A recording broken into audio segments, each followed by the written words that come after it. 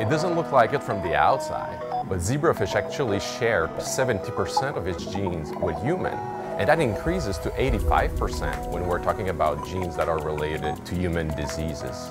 The female lay her eggs directly in the water, where it can then be fertilized by the male.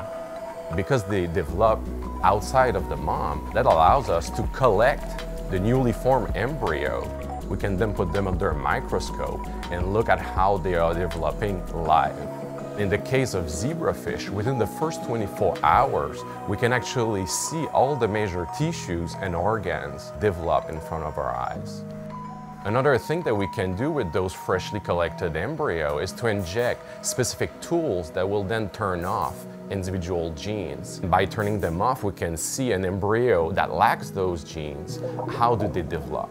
Do they develop correctly, or do they develop defects? By studying this fundamental transition occurring early on in embryogenesis, we will be able to better understand when it goes wrong in human and leads to developmental defect and diseases, what went wrong specifically at the molecular and cellular level, and that is really the first step to be able to develop therapeutics and future treatment.